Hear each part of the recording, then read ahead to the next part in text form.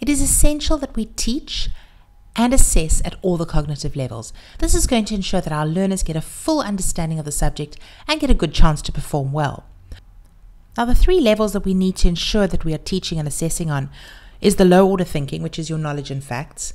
From there, you build on that to your understanding and reasoning, which is your middle order thinking, and then, of course, your highest order thinking, which is your metacognition and judgment. Now, most subjects have their own way of interpreting these levels, and maths looks at it in 4 levels. So you have your lowest order thinking, which is your knowing.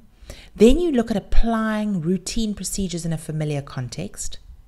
Then we take that same multi-step procedures, but they're in a variety of contexts.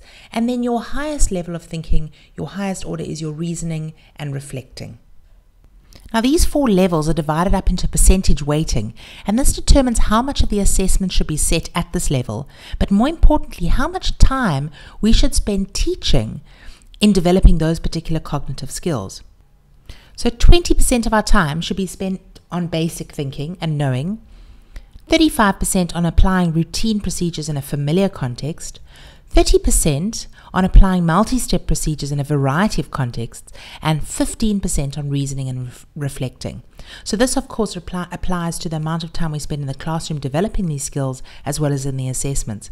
So if you look at the practicality of an exam paper or a test, 20% should be spent on identification of formulae, maths vocabulary, with 35% on proofs and theorems, well-known procedures, calculations that they know, involving only a few steps, 30% on problem solving and conceptual understanding, and then 15% on reasoning and non-routine problems. So those are things that the learners have never seen before and they have to reason.